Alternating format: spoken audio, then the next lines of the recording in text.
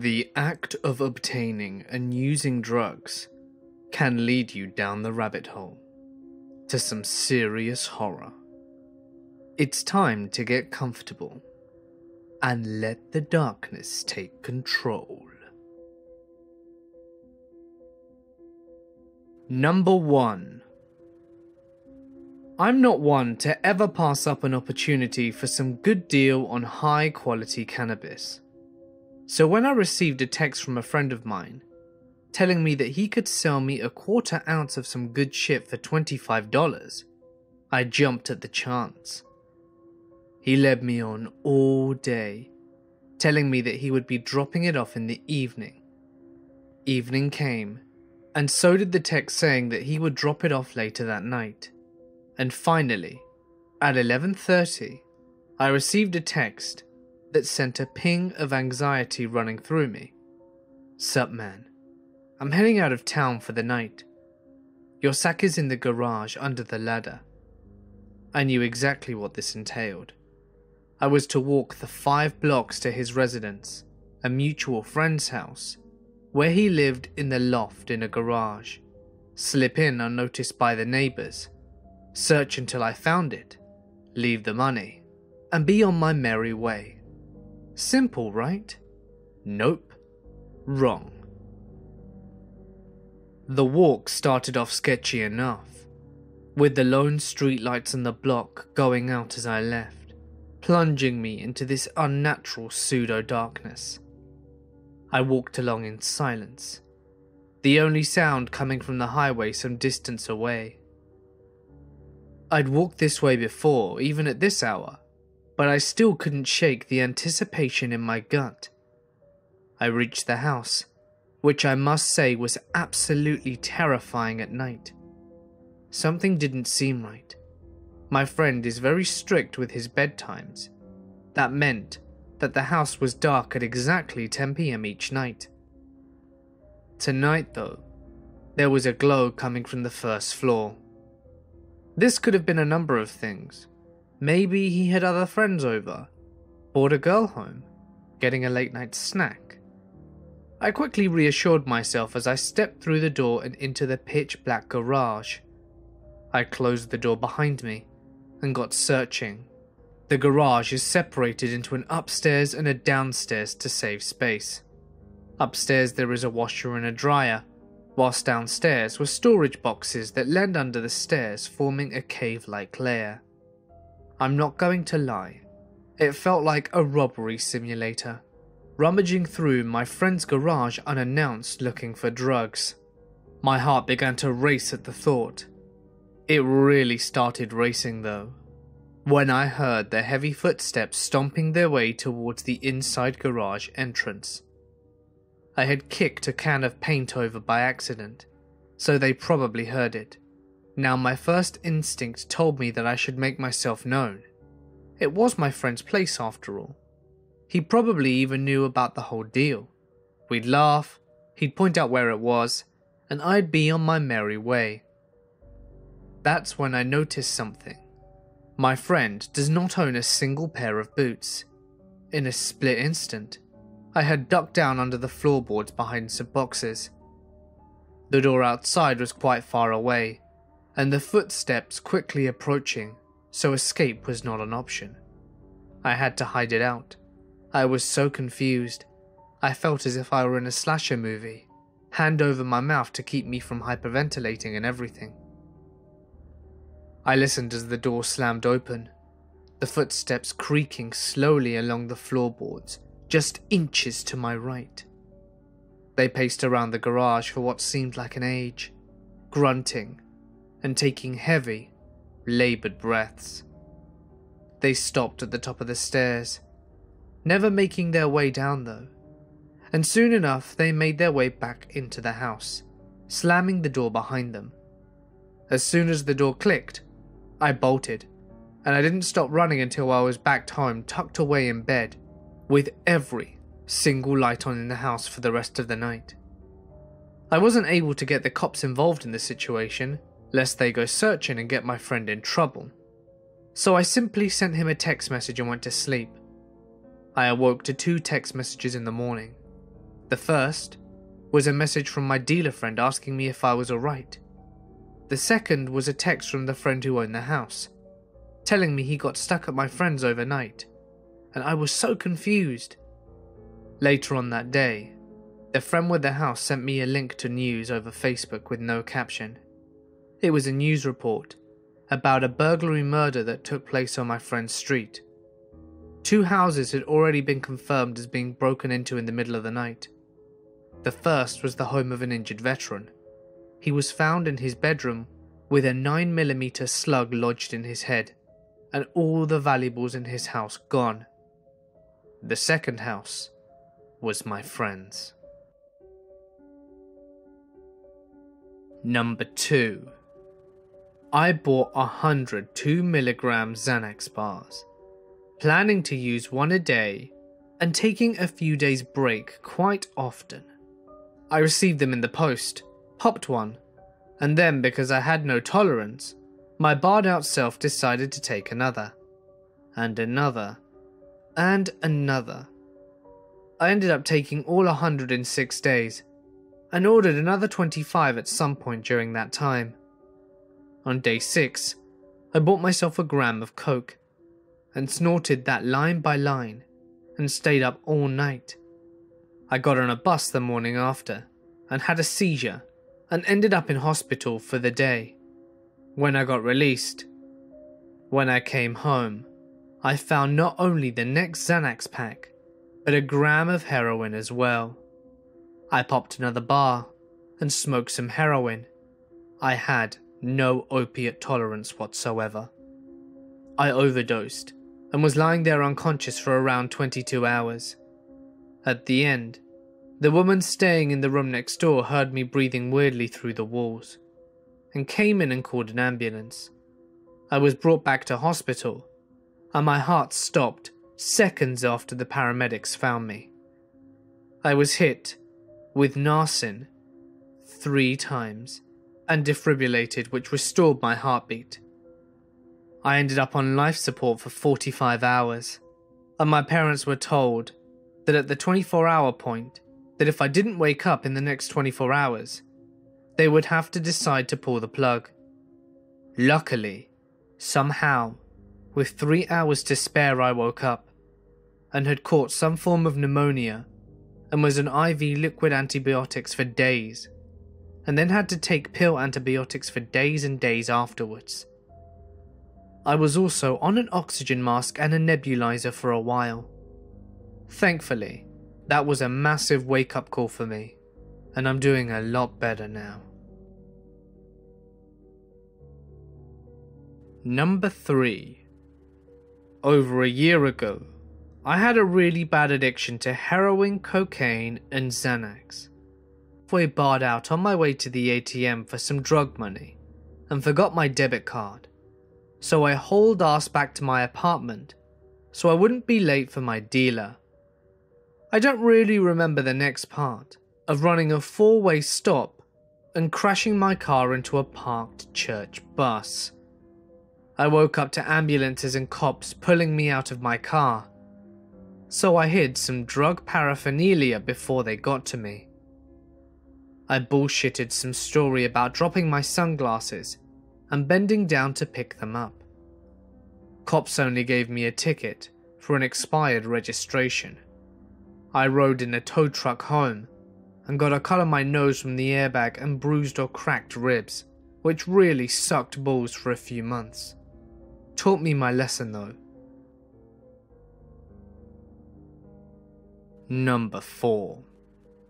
As a humanist, I try to look for opportunities to help my fellow human, to being a living front of kindness and compassion, hopefully leaving the world nicer than when I found it. There is a thin line between kindness and naivety though. I also learnt this the hard way. 3 or 4 years ago, I was 24 years old. I am a female, recently single, and living happily alone. I left work at around 3 AM, the joys of the service industry, and happened to give a ride home to the co-worker who closed with me. It wasn't a bad part of town per se, but not the greatest. Whatever. Time to head home and get me some sleep. Patiently waiting at the red light. Streets are void of cars and people. It's 3 a.m. of course. When I noticed a man and woman stumbling down the sidewalk to my right. The man knocks on my car window and I flinch. My car doesn't have electronic anything, and my window was already down an inch. Maybe they needed help or something. Why else would they be staggering around at 3 a.m? Her ankle is broken, she can't walk. The lady is kind of swaying just out of my view, moaning either in pain or inebriation. I frown. I can call you someone if you like. There's a gas station over there. Maybe you could... The guy then opened my front passenger door, which my co-worker hadn't locked, and the woman stranger stepped into my car. It happened so fast, I was stunned. Even more so when the guy squeezed in beside her. 2 people somehow sitting in the front seat of my Toyota Corolla. I was suddenly conscious of the woman's leg pressing against my purse at her feet. Inside was my phone, my Kindle, and my wallet, with all the hard-earned money that I'd made in the past 2 weeks of waiting tables, which was my rent and more. They reeked of alcohol, with their eyes glazed. They are high as hell, and the guy tells me, "You're gonna drive us to the Kruger." You mean the Walmart up the street? Drive, just drive. "Oh, okay," I stammered, and complied. Were they armed? I didn't want to find out. The guy was drinking something out of a bottle in a brown paper bag, like a class act. What would they do if I refused? They were clearly in an altered state. Unpredictable. Dangerous. Don't escalate. Don't provoke. I pressed my lips into a forced smile and decided that I would be as calm as possible and polite as I could possibly manage, and maybe they'd have second thoughts about murdering someone so nice, or at least feel a little bad about it. They tried to engage me in conversation as we drove. The woman seemed to be about 40, leathery skin, and quite manic. She would rattle off schizophrenic nonsense 1 minute, and then become incredibly lucid and well-spoken in a complex topic, like computer science. Watching her go back and forth between the 2 states was truly surreal. She told me that I didn't need to be scared and that they weren't going to hurt me. They just needed a ride. I nodded and smiled and continued to scream internally. The man seemed much older than she was, in his 60s, bald, with wisps of white hair, maybe her uncle or her father. He would only speak by giving turn-by-turn directions, and would absolutely lose his shit at me if I changed so much as a lane unexpectedly. As the neighbourhood deteriorated around us, I desperately scanned the roads for a police car on patrol. I would call attention to myself somehow, run a red light, honk, swerve at them, anything to draw attention, and I would be saved, and no such luck. My passengers were becoming increasingly agitated and paranoid as we neared our destination. They could sense my fear, because the woman began to play with my hair and stroke my cheek. "Hey, don't be scared. I said we're not gonna hurt you, you're such a nice girl." She cooed in my ear. "You're so nice. Such a pretty girl." Holy shit, the man chuckled. I see the Kruger across the street. But no. Turn left, they screamed at me, into the sketchiest apartment complex ever. My heart sank. This is how it ends. Raped or dead, or both. They have me idle in the parking lot, and the guy gets out. I'ma be right back. Make sure she doesn't get out, we got more stops after this. Ah, hell no. The woman stays with me in the car, and the guy disappears into one of the units. This is obviously a drug deal. I idly wonder if I'm guilty of a crime now, an accessory to something. I wonder if they tried to get me to come and party with them later or some shit. Not gonna happen. I knew that if they got out of my car, it would be the beginning of the end. Once the man leaves, the woman spreads out the passenger seat. I think she's just making herself comfortable, until her legs part suggestively, and she begins sexy slow dancing in my 2008 Toyota Corolla to My Immortal by Evanescence. She looks over to me with the most lustful set of bedroom eyes. She bites her upper lip, and her hand travels up her thigh, and she asks me, "Do you like what you see?" Is this really happening? Did she just proposition me while sexy dancing to Evanescence? As if this night could not get more bizarre. Luckily, my poker face is strong, and I suppress any reaction. I break into an apologetic smile. "Oh no, but thank you. I don't swing that way." I hastily switch one of my everyday rings to my wedding finger and hold it up with a regretful smile. I'm married, you see. My husband is expecting me home soon. Her seductive demeanor drops like a curtain, her face twisting with fury and indignation. What do you think I am, some kind of hooker? It wasn't like that. I didn't mean it like that." "Oh, no, I didn't think that at all. I'm sorry. I'm just very tired because I worked all day and it's late." She stares at me hard, eyes wide, and struggling to focus, until her face breaks into another wide manic smile. She slumps back into her chair, seemingly satisfied with my answer, and we share an uncomfortable silence.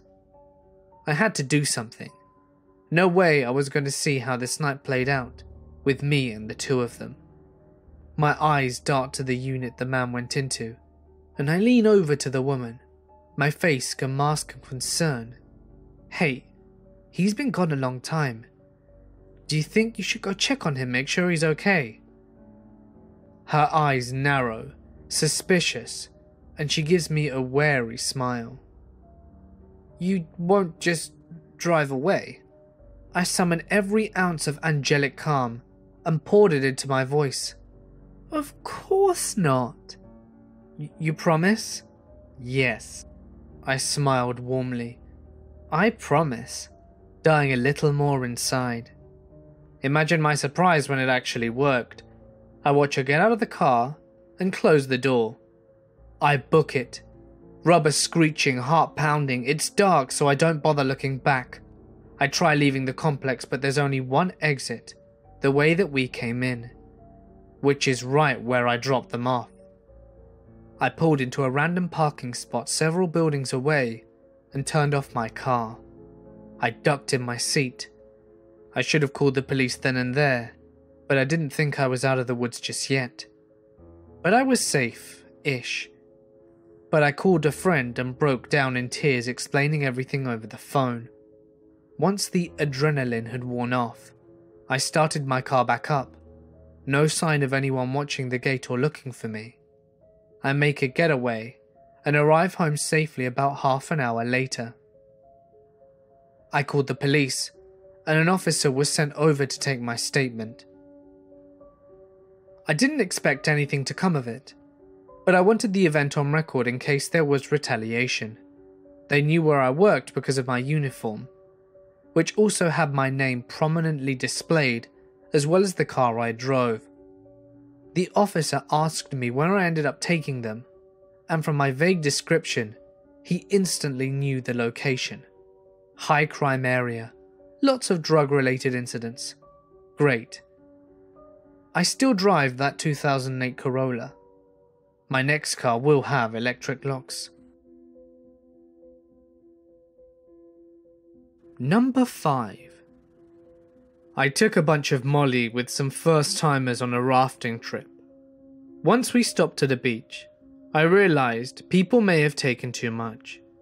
A couple of chicks were shivering, and in general not having a good time. I sat there with them until the shakes passed, but I realized how messed up we were, and something really bad could happen. out in the middle of nowhere, with no phones. Really dumb idea. Later that day, someone we were with took acid for the first time, did a couple lines of painkillers, and started overdosing in front of me. I had taken some acid at that point, and not really in the best mind, but everyone else I was with was all like, he's fine, he's fine.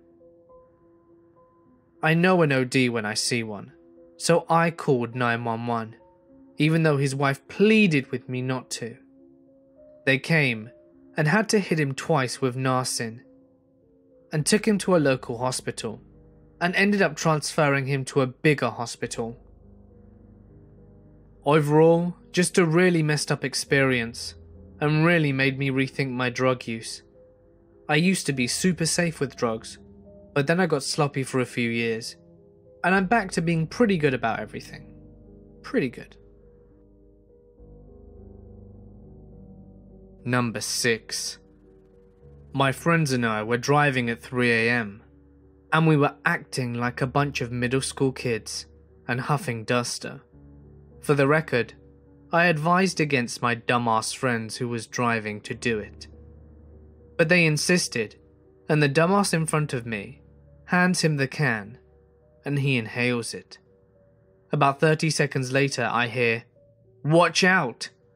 I look up and see us going straight towards a guardrail, the end part going around 80 miles an hour.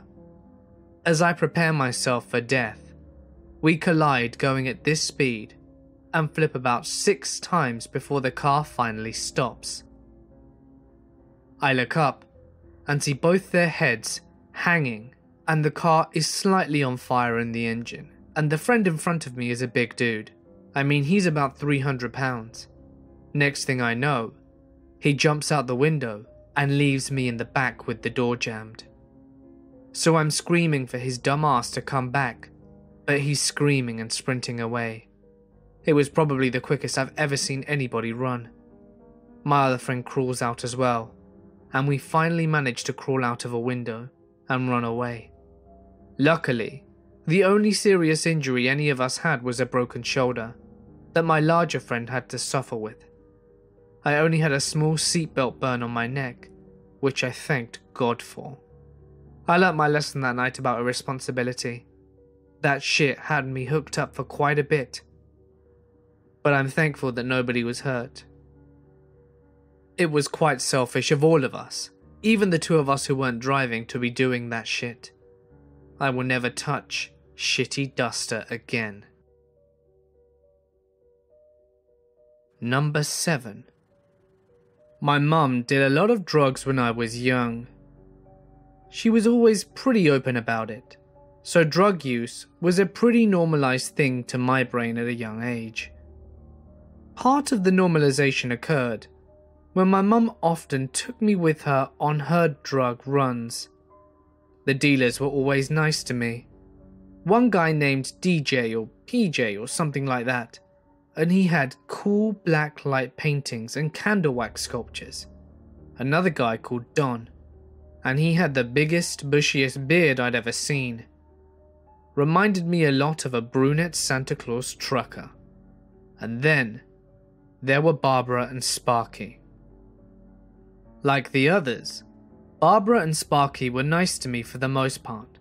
Barbara was, at least. Sparky usually just sat in his living room watching movies on Cinemax and HBO. They were at least 20 years older than my mum, maybe even 30. Whenever we'd go over, the routine was the same. My mum and Barbara would leave me in a room, and then they'd go get high. I was about 7 at the time, so I was too naive to understand that this was wrong. But the room they left me in had a TV and a Nintendo Entertainment System, and at least 50 games for it. So I was in heaven. I played well-known games like Mario Bros, Bubble Bobble, as well as bizarre games forgotten in history like Monster Party and Kickle Cubicle. Regardless, I had hours of free time to explore the largest NES library I had ever seen. I was on cloud 9. Early onto our trips to Barbara and Sparky's though, my mum told me not to be alone with Sparky. I asked why, and she hesitated. She ended up just telling me that he didn't like kids, and I was innocent enough to buy into it despite her squirreliness. Despite the warning, I never noticed anything off about Sparky. Like I said earlier, he mostly just watched movies in the dark by himself. However, one night was a bit different. I was playing games as usual when the door opened. In the doorway was Sparky, holding a small glass of dark liquid, probably rum or whiskey. I said hi, but he just stood in the doorway staring at me. It was uncomfortable, but I turned back to my video game. I felt him stare at me for a few moments before I turned around again, and this time he asked me what I was playing. I answered, and then we went back to silence and stares. He followed up by taking another swig of what he was drinking and inching behind me. He put his hand on my shoulder and gave it a squeeze. Not like he was trying to get my attention, but something more purposeful. I didn't know what to make of it at the time, but thankfully, I didn't have much of a chance. Almost as if summoned by Sparky touching me, my mum and Barbara appeared in the doorway, surprised and concerned that Sparky was in the same room as me.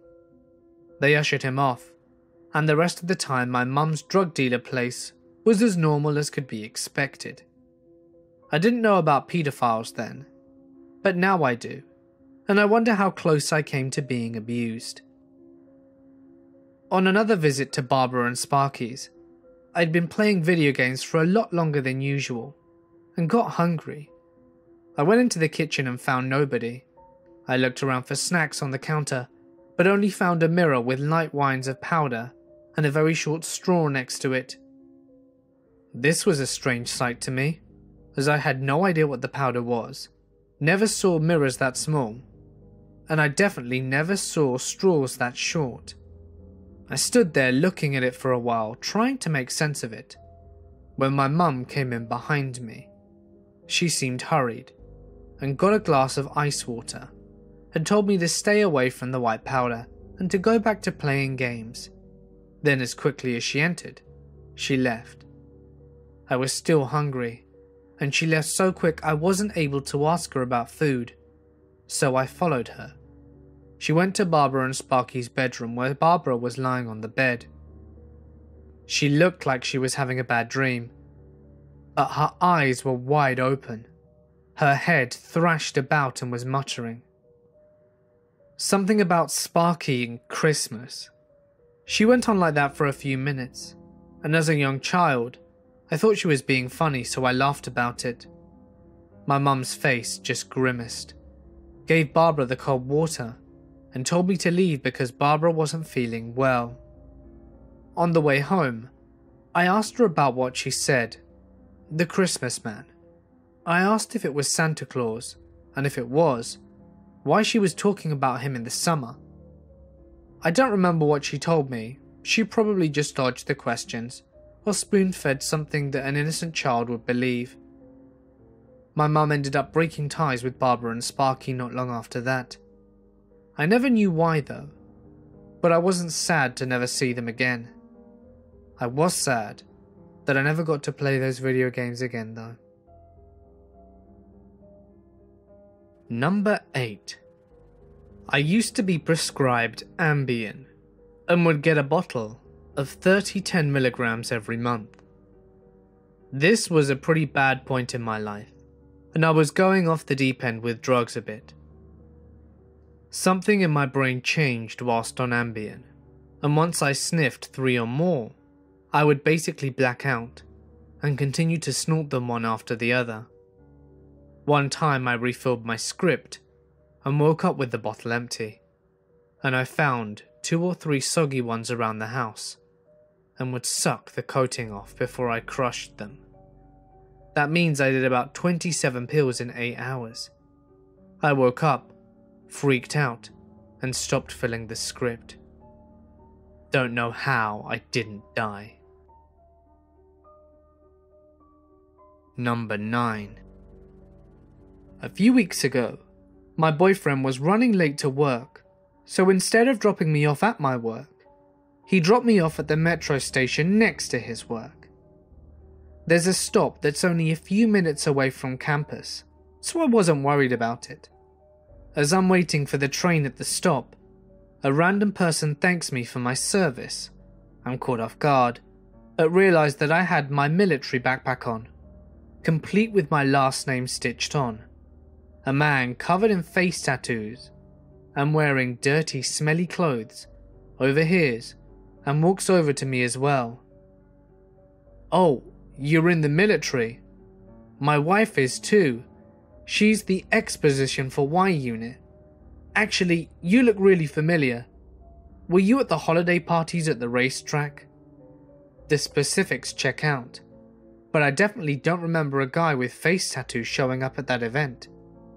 I tell him that I might know her, but that it's a big unit. The train comes, and I walk on and take my seat. "Smith? Amanda Smith, I do recognize you." I turn around, and it's Face Tattoo Man. He knows my whole name and decides to sit down next to me on the train. He starts asking me questions about my job and asks me how his wife is doing. He says that she was feeling stressed out with her job and that she was worried she was going to be fired. I thought it was a little weird considering that she had been fired over a week prior, but maybe he was trying to be polite and not embarrass her. But then, he started asking some strange questions. Where do we go for off-site training? When do we go? And when is the next time I train with her? I realized something was really wrong, and I get off at the next stop to try and get away from this guy, and he gets off the train too. "Let's go together. You never answered my questions," he says. I look for my phone to call someone to get myself out of this situation, and I realize that I left it in my boyfriend's car. I decide to tell him I got off at the wrong stop and try to get on a different car than him when the next train arrives. As if. He gets off the car and just gets onto mine at the next stop. He starts threatening me about giving him information about her, so I stand up and start making a scene, saying that I need help. A man intervenes and I get off at the next stop, which actually is my stop. I contact the woman, and it turns out that since the holiday party, he had started doing heroin and became violent towards her. She and the kids moved out to an undisclosed location, and he tried abducting them at least once. He has been homeless, so that explains why I didn't recognize him at all. He did recognize me from the party, and was trying to figure out when she would next be around. She had a restraining and no contact order against him, so she encouraged me to contact the police if this ever happened again. I decided to not take the train anymore and ditch my backpack altogether. Last week I was working late and decided to walk over the train stop to get some food. As I'm waiting to cross the crosswalk, I hear, "Amanda? Good to see you." I look behind me and Face Tattoo Guy is standing there. No. Let's not meet and have dinner together as you try to figure out how to kidnap your wife. I turn and take off sprinting down the busy road to get away. I'm definitely staying away from the whole line now. Forever. Number 10. I was to have a small operation done on my stomach, and my parents, being both surgeons, albeit the wrong type for this case, were also in the operation room. I remember the mouth spray, the tubes and my nose counting down from 10 to about 4, and then apparently I turned around to my anesthesiologist lady and said, "Wow, this is some quality shit. Who is your dealer? You must introduce us," and passed out. My mum thought it was funny. My dad didn't. Number 11. Let me start off by saying that I'm a single gay male. So naturally I use apps like Grindr and Growler.